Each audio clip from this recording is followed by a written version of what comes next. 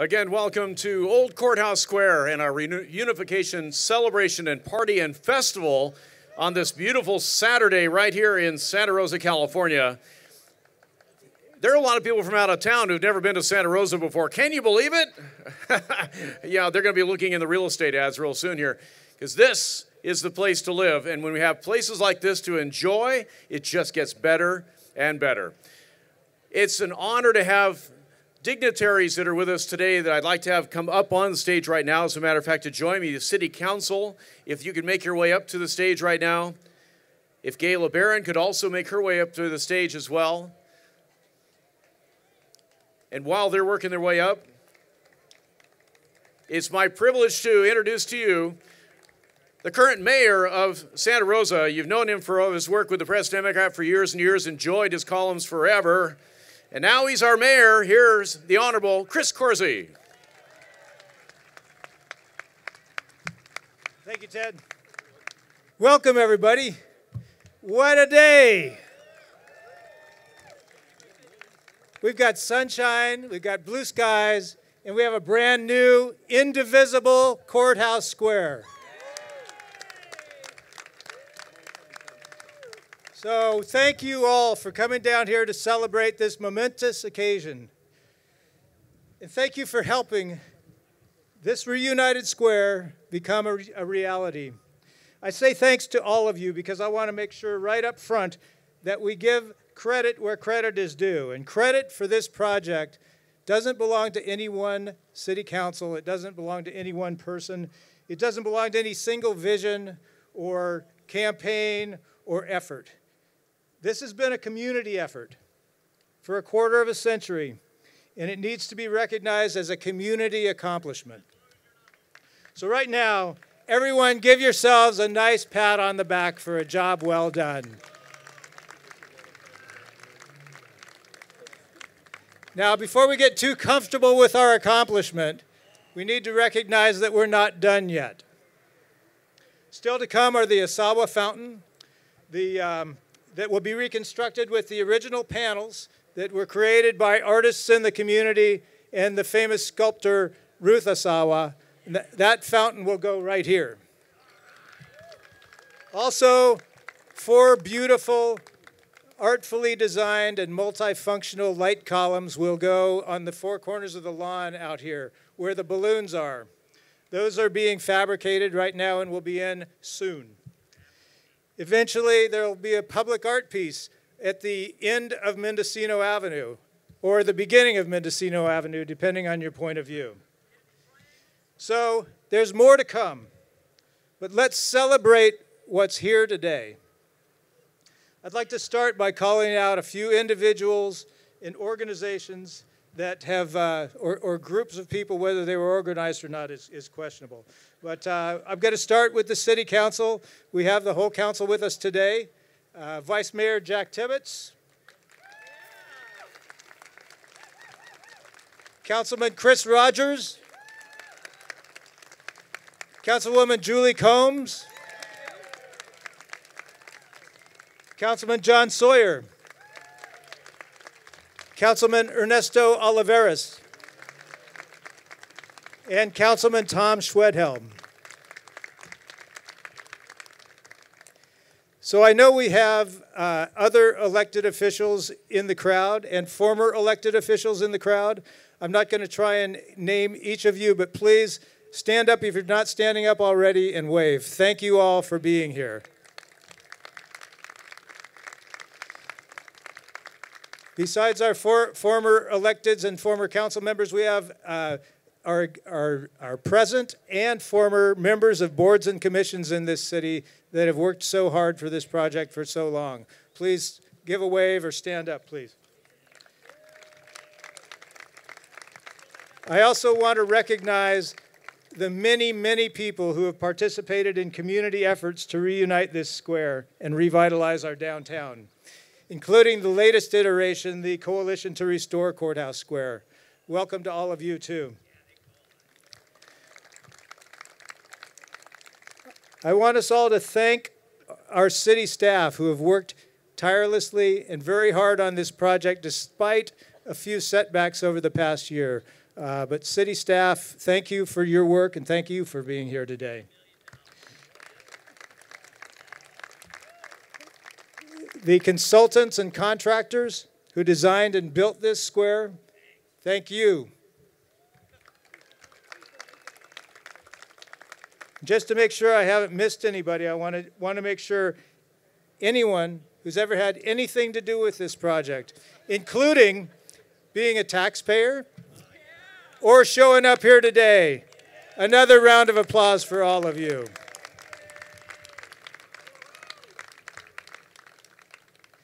All right. Let's also acknowledge the wonderful music that we've heard from the brass quintet of the Santa Rosa Symphony. The symphony is celebrating its 89th birthday today, so wish them a happy birthday as well.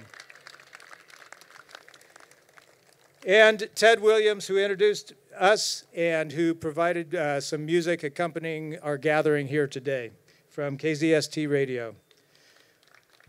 All right. We're down to one last introduction to go. I'm proud to call Gayla Barron my friend and also my mentor. We were colleagues for a lot of years at the Press Democrat. And she taught me that in order to be a complete journalist, somebody who chronicles the day-to-day goings-on of a present-day community, you also need to know and understand the history of that community. If you've read the newspaper for the past 60 years or so, you've probably learned from Gay too. And you've learned a lot about Courthouse Square because she's written about this space many, many times. We're lucky to have Gay here today to talk about some of that history and to talk about why this space was created. Please welcome Santa Rosa's own Gayla Barron.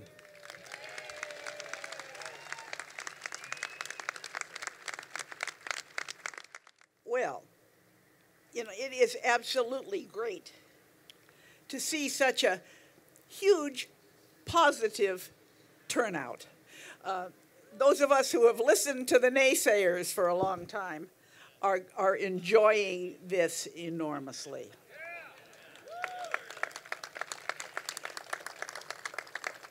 The last time I stood here to speak in the square, or in half of it, it was 5 o'clock in the morning on the anniversary of the '06 earthquake, and this is not nearly as chilly. And the future of this particular spot also appears to be sunnier than it was that day. The PD headline last Sunday on Kevin McCollum's ultra-complete history of our town center talked of its past as a remarkable journey. And that's exactly the right adjectives. I'm not a historian. I'm always quick to say that. I'm not a social scientist. I'm a storyteller. And the backstories, which is a term that I use a lot, are remarkable in all kinds of ways. Now, I'm here at Chris Corsi's invitation to lay a foundation for stories of the plaza's past. He's asked me to talk about Julio Carrillo, specifically Julio, who inherited the land, and he had a vision of what it should be. Julio's story was one of those, in many ways, good news, bad news sagas that our history books are filled with. The good news is that he has long been regarded as Santa Rosa's first citizen. It was Julio, after all, who dug a pit in his front yard and provided the steer to be barbecued at the party for everybody in Sonoma County when Santa Rosa was promoting the county seat, which was then in Sonoma. And he was the one who filed the 1854 plat map that made this an official town. The party and the town at that time may not have been Julio's idea entirely. There were a couple of enterprising newcomers named Hohen and Hamann involved. But it was definitely Julio who insisted that whatever came out of it all, there should be a plaza right smack in the midst of things, a space in the proper Spanish tradition with a fountain and benches and music and a place to, quote, promenade on summer Saturday evenings, as he said. And that's where we are, and that's good news. Julio was 12 just 12 years old when his widowed mother, Maria Carrillo, and 8 of his 11 brothers and sisters came up here from San Diego in one of those bumpy, creaky, square-wheeled carretas, accompanied by a string of pack mules. And he grew up here, working on and around his family's rancho, making adobe bricks with his brothers to build a house, the ruins of which, as you may well know, still stand beside the creek a little more than a mile upstream from here. He was an impressionable young man when the first Americans arrived, and the sudden departures from old Spanish California, the way of doing things, took him by surprise. In the summer of 1846, after the Bear Flag Revolt and the start of the Mexican War, his sister Francisca sent him on a family errand to Sutter's Fort in Sacramento Valley to check on the welfare of her husband, the very important Mariano Vallejo, who had been taken there as a prisoner by the upstart Americans who were the Bear Flaggers. When he arrived to make polite inquiries, he was taken prisoner too. And he wasn't released until the general was, more than a month later. And then when the Americans took over, establishing a justice court in Sonoma, Julio had the dubious distinction of being one of the first, if not the first, case on the court docket. It was a misunderstanding, of course, or probably more aptly a culture shift. Because you see, the little Mexican cattle that roamed around this area, disregarding boundaries, were raised for their hides and their tallow that was stuck to the hides. And those were a staple of Mexican commerce, and it was okay under early California law to kill a cow or steer and use it for meat so long as you left the hide with the brand showing on a trail where it could be found by the owners. The only requirement was that you left it out in the open. Julio did just that, and he took the beef to be made into stew or something, and under the new American law, he was arrested for cattle rustling. Now, it was early 1850s, and Julio's mother had died, and he had inherited a substantial portion of her land, everything really downstream from the adobe. There were more eager entrepreneurs drawn west by gold who were arriving here every day, including Barney Hohen and Ted Hamann, who had rented the Carrillo adobe for a trading post, and they offered Julio a deal. They would buy a chunk of his downstream land, hire a surveyor to lay out a proper town, and Julio would file the official map for the town of Santa Rosa, and they would maneuver the necessary politics to take the county seat away from the pueblo of Sonoma. In keeping with Julio's notion of a proper town center, it was agreed that the center of this map would be an open square. They may have had in mind something like a European Platz or a piazza, but Julio, who was in the driver's seat at this point, preferred to call it a plaza. So the deal was made, and he joined in with pleasure, and the land was left open as buildings rose up on the sides, and Julio filed that map. And the following year, the first county fair was held here in this plaza, and crowds gathered to admire the agricultural exhibits and to picnic and to stay for music and dancing, and it must have been a really great day for Julio. But Julio didn't have a lot of great days after that. His descendants wrote of him in the 1850s and said his mother had the business ability. He sold lots in the center of town for $2 or a bag of beans. And he gave a lot away to churches and schools, to the Masonic Lodge that built a lodge over there. And Julio was a gambler. And there are indications that he was taken advantage of every chance that people had. His broodmare, which he was very proud of, had won first place at that first county fair, and he loved racing fast horses and betting heavily on their speed, and apparently he lost more than he won. He had married young, he had a big family, and within 15 years, his wife Theodosia was making and selling tamales to keep the family fed. And then in 1868, which is the same year that Santa Rosa became an official city, by the way, that's what we'll be celebrating 150 years of next year, a merchant refused to give him credit for a sack of flour. And so Julio went out and he sold his half of the plaza that he and Hohen had given to the people of the county forever. And the buyer was a triumphant Yankee named Wesley Woods, who was thumbing his nose at Santa Rosa's Confederate majority and saying, "I got you now." And he built a shacky little house right about over there, I would guess, and he announced to the world that it was his new home. The citizenry was furious. They were puzzled and furious because this was the people's land. It was no longer Julio's to sell. The sheriff brought deputies to toss out the squatter and tear down the shack. And there was a whole plaza again, and there were ongoing lawsuits that were settled just in time for the county to build a new courthouse to replace the one in Santa Rosa, which was over there where the Exchange Bank is now. Julio grew older and poorer, undoubtedly was not pleased, but the wide granite steps and the expensive lawn in front meant that while it was no longer referred to as just a plaza, but rather as Courthouse Square, it was still the county's central gathering place. And they gave him a lifetime job, a sinecure, I think you call it, lighting the lamps around the square and doing janitorial work in the courthouse that they had built on the land that he had given. And wouldn't you know that when he died in 1889, his funeral was the largest that the town had ever seen. The Masonic Lodge, the Native Sons, the fire department, the congressman, the sheriff, the county clerk, and 14 carriages of family and mourners followed the hearse up 4th Street to McDonald and out to the rural cemetery.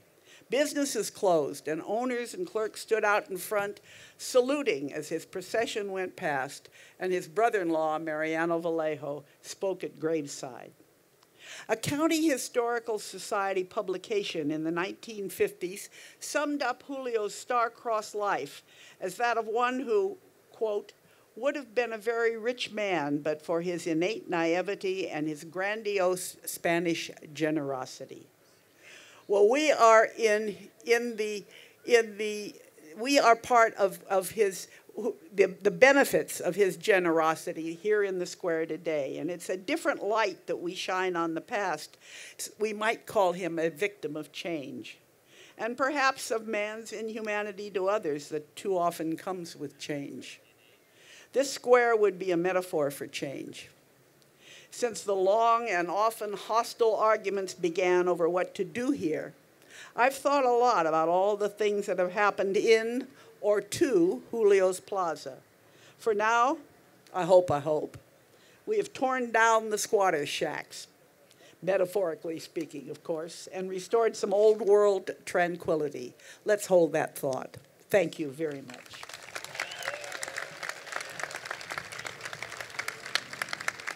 Thank you, Dave. I have something for you here. Oh, thank you.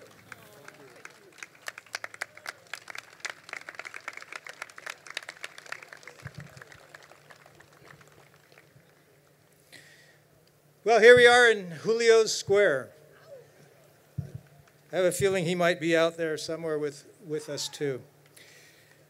We're in the heart of the city's living room. This place, this space has been called those things. But I like to think of it more as a kitchen, because the kitchen is where people gather. It's a place where people go to work, and a place where people go to enjoy. It's a place for pleasure. It's a place for seriousness. It's a place to be playful. It's the most functional room in the house. That's my vision for this space. A place for us all to celebrate, for us to have serious discussions, a place to relax, to work, and to play. Courthouse Square has always been and always should be a civic space and a community space. It has always been and always should be the first place that Santa Rosans think of when we need to come together. As you know, city leaders have been talking about how to recreate this space for more than 2 decades. All of that talk and all of the studies that have been done, all of that work brings us here today. All of it counts and contributes to this moment. and all of it deserves our recognition. But this city council didn't spend $10 million on this space just to build a better kitchen. We've invested $10 million here to benefit all of Santa Rosa. From the downtown to Roseland, from Apple Valley to Bennett Valley, from South Park to Oakmont. And how does that work? Well, take a look around you. Ask yourself the question, would the old AT&T building be transformed into what you see over there today if the reunification of the square hadn't been in the works? Would the Empire building be under redevelopment as a boutique hotel if the square remained as it had been for the last 50 years?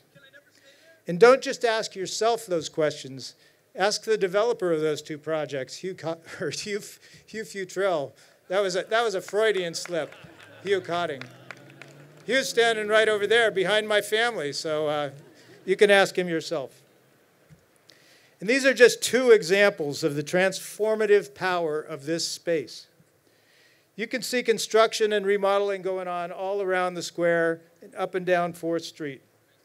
City staff is constantly fielding questions from prospective developers who are interested in properties throughout the core of our downtown.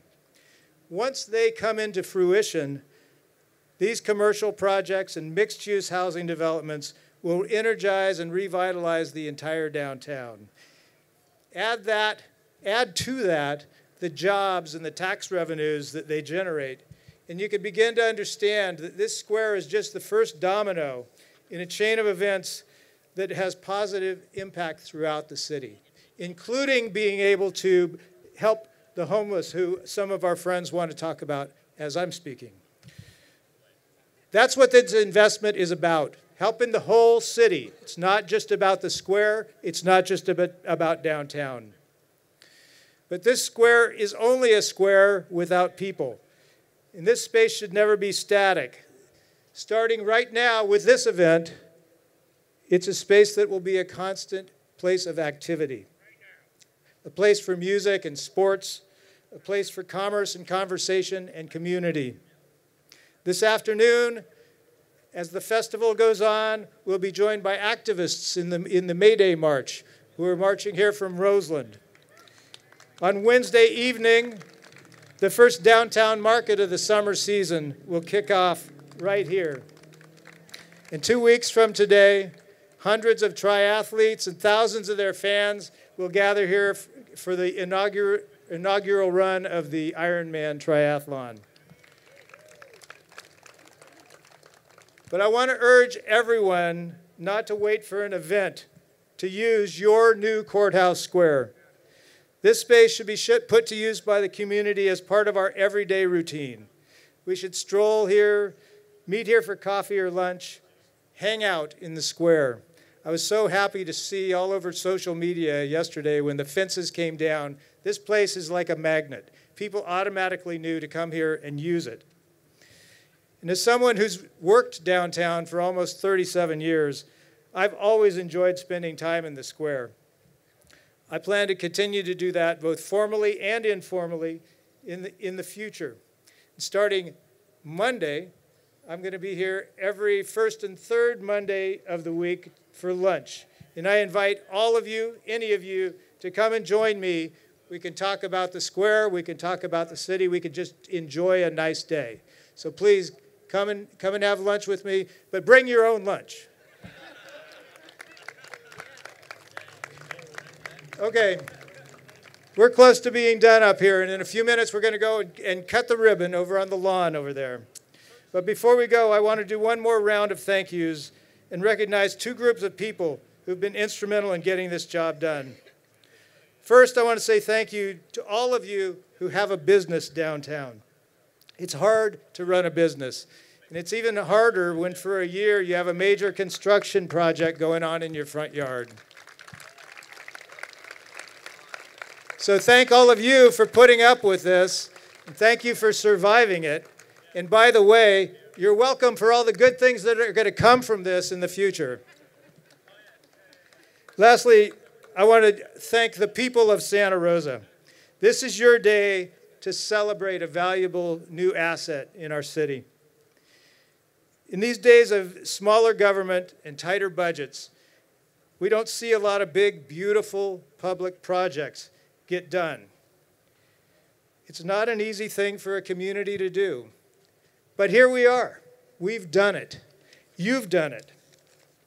This is a place for every person to enjoy. So please enjoy it. Celebrate our new Courthouse Square. And give yourselves one more big round of applause. Thank you.